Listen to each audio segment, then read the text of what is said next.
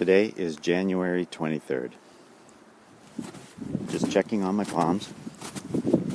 The technique that I used reusable zip ties. And I zipped up the plant. I placed the light bulb at the bottom. It's on a timer. It comes on 7 times a day, 20 minutes each time, and that's 7 days out of the week. I placed pipe over the plant inside of the bag, and then I placed straw all around inside of the bag also. Straw is a great insulator. I am very impressed how much heat this light is putting off. It's only a 20-watt bulb. Then I placed this plastic bag over top to keep the heat in. I think I will put some holes in it just to let it breathe a little bit.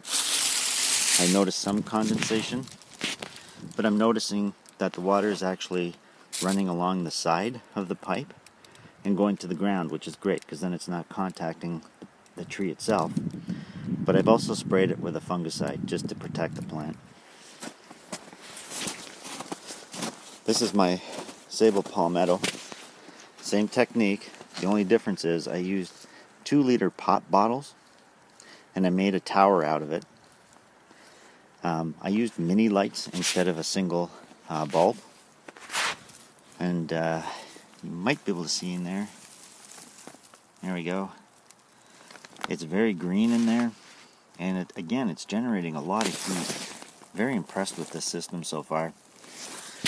And then, of course, I cover everything with, again, the 4mm garbage bag.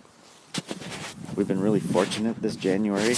We've had a long stretch of mild, but they're saying February should be cold again. So that'll be a really good test of my heating system. I also have a few more palms in the back, and I've used the same technique. So we'll see how it goes, and I'm really looking forward to end of March when we can actually take everything off. There you go.